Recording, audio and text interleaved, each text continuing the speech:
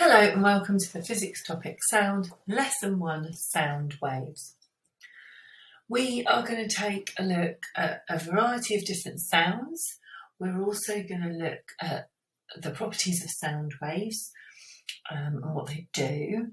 And we're going to look at the frequency and pitch of sound as well. And we'll look at some diagrams to represent that. That's why we've got these images here, because all of these images have a different pitch, very, very different pitch to the human ear. So it's worth having a think about which ones you think have a low pitch, which ones you think have a high pitch, and which ones you think have too high a pitch for the human auditory range to be able to detect, because there's definitely some of those as well.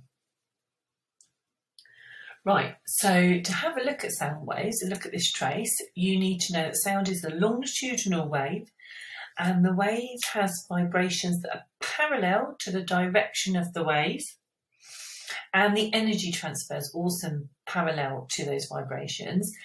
As well as sound being a longitudinal wave, the slinky spring is a really good example of a longitudinal wave, and you can use it to make it look like this image here, showing the compressions where it groups together. Now, the red arrow there is showing you that the vibrations are in the same direction the wave is travelling, and that's really important. The vibrations are key to these sound waves, and that's because the sound waves are caused by objects vibrating. As that object vibrates, those vibrations are passed on through a medium. Now, that can be air, water, glass, but it does need a medium for those vibrations to be passed through.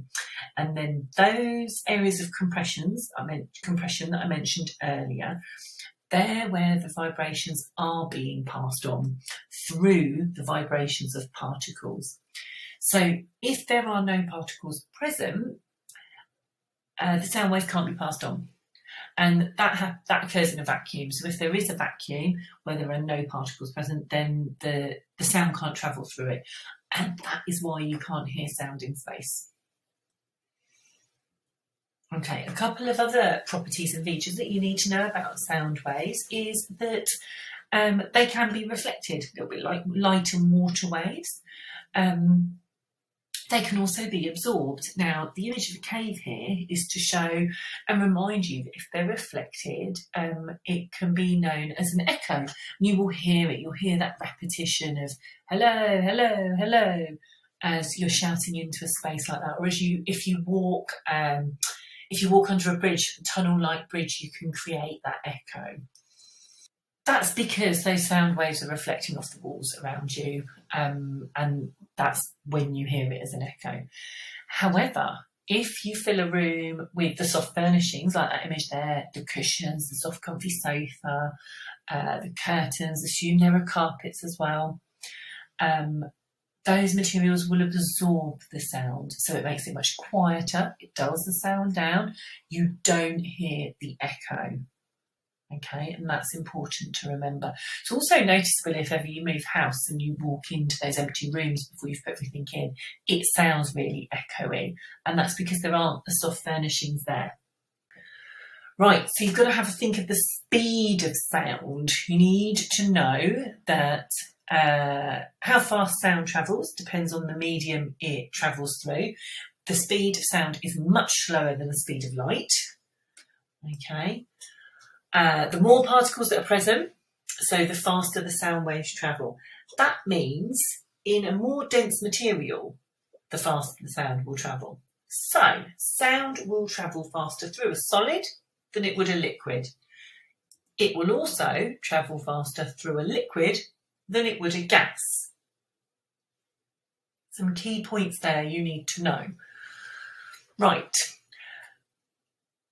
The final bit you need to be aware of for these sound waves are the frequency and pitch of the waves. So I mentioned that right at the beginning when I showed you the picture, the slide with the bats, what else did it have on it? The truck, the lion, the drum, and the ultrasound. So frequency is linked to pitch. The frequency of a sound wave, the number of waves in 1 second, is a measure of how high pitched a sound is. So the more frequent, the higher the frequency, the higher the pitch. And frequency is measured in the units of hertz, capital H, lowercase z. Just wanted to introduce you to the idea of wavelength as well. And the wavelength is the distance from the crest of one wave to the crest of another. So one full rotation, so from the top of one to the top of the other. And remember, we learned a few lessons back that remember that we learn in the waves unit that the crest of the wave is the top of the wave. Okay, so the higher the frequency, the higher the pitch, and that's because there are more vibrations. So the more vibrations there are, the higher the frequency and pitch. So we're talking really, really high-pitched, unbearable sounds. Really high-pitched sounds we as humans can't detect. Right, this image here of waves has a medium frequency. So the sound will have a medium pitch. And we're going to liken that to a busy street that you'd be out walking in. Nothing too high, nothing too low and dull. And then the last one here, much less frequent, has a lower frequency, so the pitch will be low. So that is more like a rumbling truck.